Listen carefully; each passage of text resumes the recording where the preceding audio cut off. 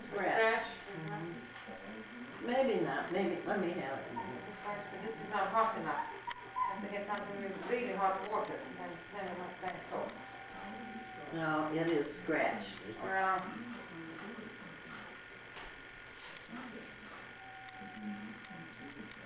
let's put more wax there. Never mind. It seems to be impossible to get to get this organized, huh? Don, Yeah. let's go sit down. I just 1 minute. That is. He's listening to his. What's he doing? He's listening to Garrison Keillor. I guess that's why. He's doing what? He's listening to the Garrison Keillor program. Oh. That is so strange that yesterday I turned your hall light off there Yeah. and it popped. Oh yeah. Well, I didn't know that. Yeah, today I do it with the Well, it's terrible of you. bathroom and he said I do it. Obviously, you jinxed it.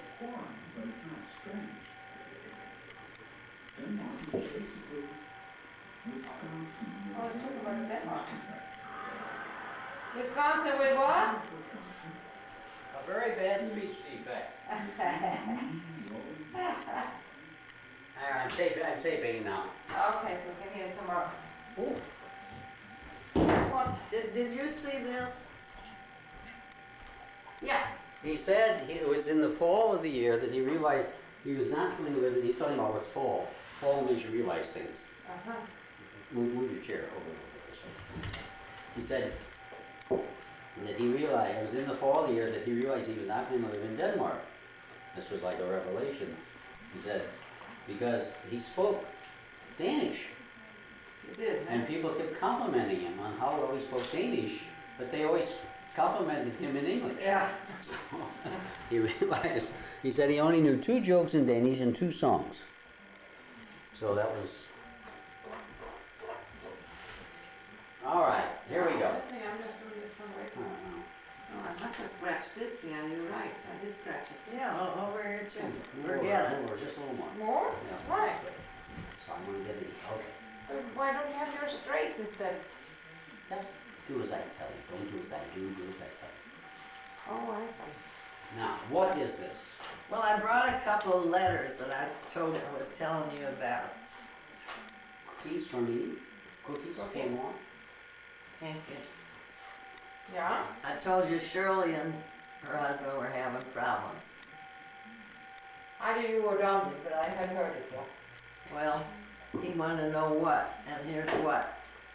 Sorry as usual for, I'm not gonna read the whole thing. Can't take the excuse that I'm too busy working. I quit my job on 7/10/90 she's got DO, due to a conflict with one of the office girls. She didn't even graduate from high school, can't type, and has been with us for 1 year in April and still doesn't know her alphabet. Rick has never given me any authority of being office manager, so no one pays me any attention or respect. I'm just the flunky and the bitch that has to change all the mistakes.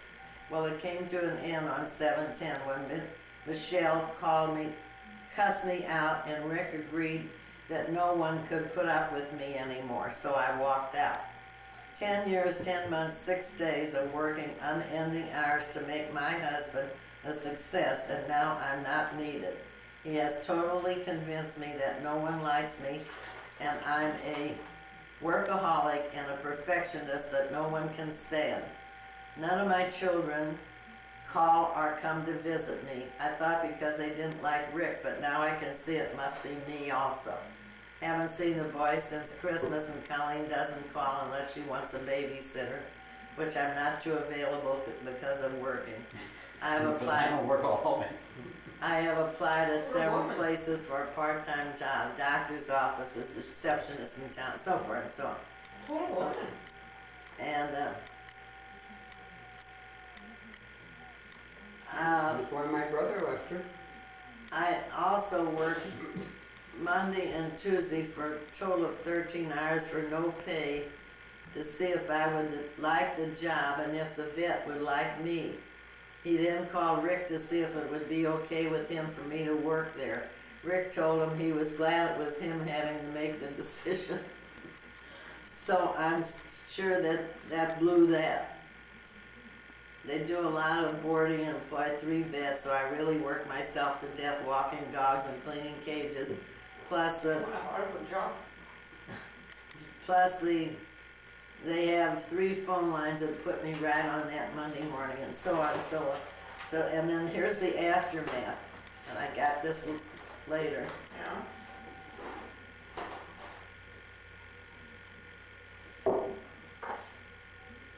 She's good though, writing. Nobody else writes these days. She does. Dearest mother, enjoyed so much talking to you yesterday. You know, Ignore previous letter. no, you know me so well, and I guess I'll never change except for one thing. I'm taking your advice, and I'm not going to put myself down anymore. I did call her and tell her. She always did that. I've done the best I could all my life, and I'm proud of everything I've accomplished, including my children and the fantastic success Rick and I, and she has underlined I, have gotten from all our long and hard hours put in our business. Mm-hmm. I worked this morning for Dr. McCroskey in town and had a ball, enjoyed it so much, and Rick even called me to see if I was home yet and how I liked the job. Mrs. McCroskey came in the office and gave me a big hug and said she was so glad to have me working for Dr. Don. I've known both of them since I worked for Dr. Bryant long before Rick. I'm keeping your birthday card till next year. She thought my birthday was the wrong date. Change it on the calendar to August 12th. Don't know how I got it mixed up after 35 years of sending you cards. My mind is going. Love you, and I don't want any back talk about the enclosed check. I earned it this morning doing what I love doing, and I want you to think of me while you're enjoying spending it. Love, Shirley. She sent me $25 That every was very birthday. nice of She's her. the only one, you know. She sounds very nice. She never forgets. She's the only I don't send And her taking any. the trouble to write letters, that's really impressive because nobody writes letters No. anymore. Just pick up the telephone. Yeah. I do, So she likes her new job. yeah. And Does she like Rick? well, So the see, problem was only that they didn't want to work together anymore then. I And thought then- they were breaking up. this is from Bobby, and I certainly am not going to read all that. But they went to the bar mitzvah, I and mean, she wrote a long, long letter on she will not call on the phone. She hates to talk on the phone. She'd rather write a letter. She doesn't like Very to talk. She nice. doesn't like to talk in person either. But anyway, they went to the bar mitzvah, and everything was wonderful. And she says Aaron is sweet and loving and appreciative, and Jason is funny. Is this her grandson? Yeah. She said Eric and the boys wore tuxedos. Oh, and now here. I know I can't compete with your professional poetry, but everyone seemed impressed with my little poem, and Aaron hung it right up in his room, which of course made me feel very happy and proud. So here's her poem. And I told you, when I read her one of mine, or a couple of mine when she was there, I think it was my first one, she said, oh yeah, that's the kind of poem she writes. And I said, I'm insulted. Good and plenty. Because here's her But poem. you haven't told her that. No. But I will. You will send her the tape, right?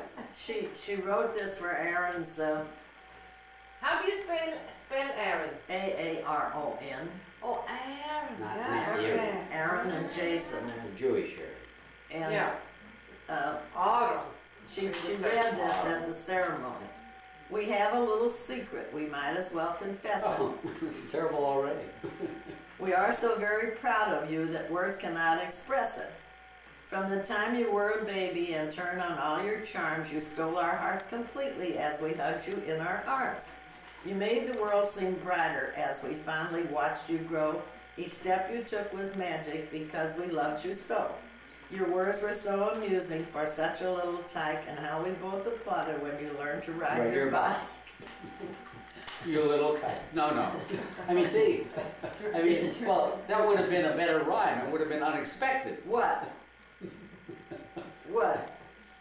What's the first line of that? Your words were so amusing for such a little tyke. We thought they were so wonderful, you little kike. See? See? Kike is black or Jewish? You passed through Kike is many Jewish. stages. Jewish. You passed through many stages. You've many more to go. We hope that we can stick around to watch them as you grow. Yes. May your life be filled with laughter and much joy along the way. And most of all, we wish you love your Grammy and PJ. PJ is somebody? That must be Joe. Papa Joe. Oh. They call him Now Papa. you're laughing, You're but I'm quite depressed because I could never in the world That's even true. write that. Yes, but doesn't that sound like a Hallmark card kind of poem? Yeah. Yes, I mean, Well, in the very first verse, she says, we have a little secret. We might as well confess it. We are so very proud of you that words cannot express it. Yeah. You don't say it and it. no. I see the rhyme. No, that rhyme is fine. Confess it and express it is a perfectly good rhyme. Yeah, but it's two its. No, That's right. it's There not. should be more variety. No, not on that kind of a rhyme. That kind of rhyme is, but Anyhow, the fact that she does write a poem and stands up in public and reads it, I Things think like- is very impressive. like you little tyke. Now she I mean, writes. no one calls a child a little tyke anymore. She- But she's not from his generation, and she never made believe she was. I understand.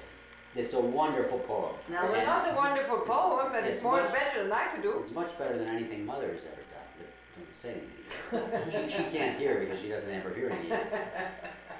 But she Yes. writes terrific essays Yeah, and plays really. and things like that. She's very good at stories, but she can't write. For myself, I must be calm.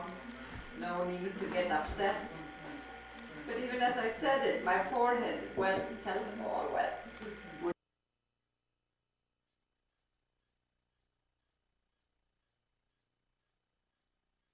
That was the first one That's very good. when Mildred got me interested. Are you interested in more wine? I mean, I don't understand poetry, but I like that one. Well, I write simple poetry. I write for the masses, not for the elite, as I said the other night. Well, see, one reason this is better than Bobby's is that this 4 doesn't. It's got some surprises in I it. It's had not a- so predictable. I had a darn good notion that it goes into the next. Yeah, The next one, yeah. it's not the da da da da da da da da da da da da da. It's unpredictable, and then it has I thought Humor? that would be of interest to you. My heart began to flutter and go pity pat. Where's my? That is not. This is Linda's Charles. That's not good. Yeah. These are pictures by Charles Wellman. Yes, that's Linda's Charles. Did he have an exhibit at the gallery? He has one in Iceland. Oh yeah? Yeah, Oh, he's a photographer instructor? I never knew that. yes. And he sells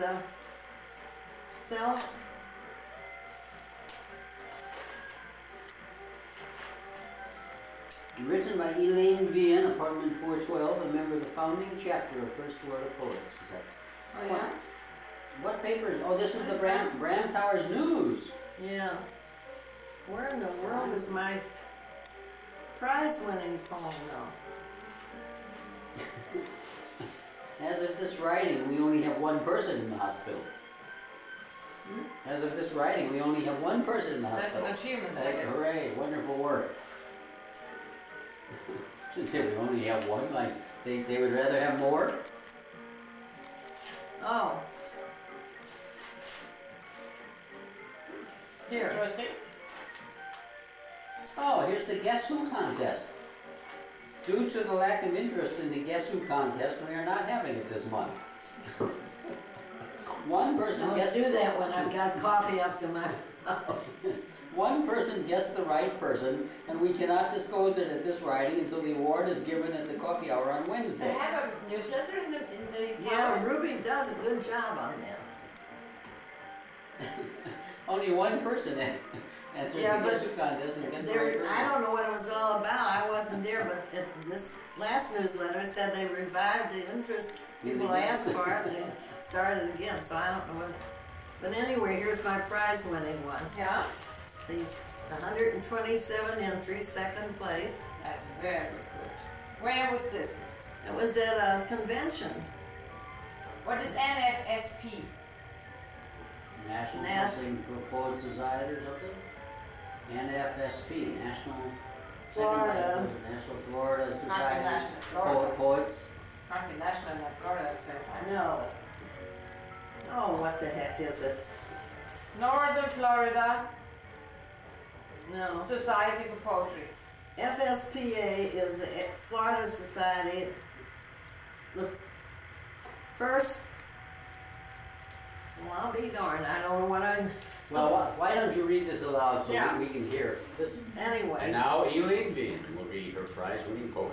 And it was judged by keynote speaker Ralph Hammond, and here is Ralph Hammond, who was the guest speaker, and his subject was poetry, the parlor of language. Ralph Hammond, second vice president of NFSPS. I'll think of what it is. And they said he was terrible. Terrible in what sense? Terrible. It wasn't terrible. Monotonous, and Oh, as a speaker. yeah, as a speaker. But anyway, there was But he was obviously good as a judge.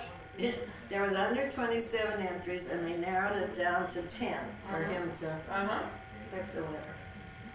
And it had to be on a subject that mentioned 16. It could be anything that said 16, the number 16 Oh, or okay. whatever. So here's my prize winning. Yeah. You ready? Ready. I call it the seesaw age, and I think that's what won. I think the title was the best part of it. You never know. Japanese lanterns hung from the trees. A phonograph played soft melodies. Our garden glowed in the bright moonlight, for I had become 16 that night. My parents had said I'd have to wait until 16 before I could date. This party was to be my debut. I'd be asked for dates by boys I knew. The evening wore on. I almost cried, for all the boys just stood at one side, while we wallflower girls hoped for a chance one of the boys would ask her to dance. At last, the boy who lived right next door, who just yesterday seemed such a bore, came to my side and, to my surprise, turned into a prince before my eyes. Then boys approached girls with a bound, and couples soon were stepping around. Giggling, laughing, whispering in ears, they must have practiced dating for years. At the evening's end, I wasn't sure. Becoming 16 had made me mature. I only wanted to get into bed with my teddy bear close to my head. Oh, that's sweet. Yeah, but it was also funny. That must have been pretty good. Yeah, it was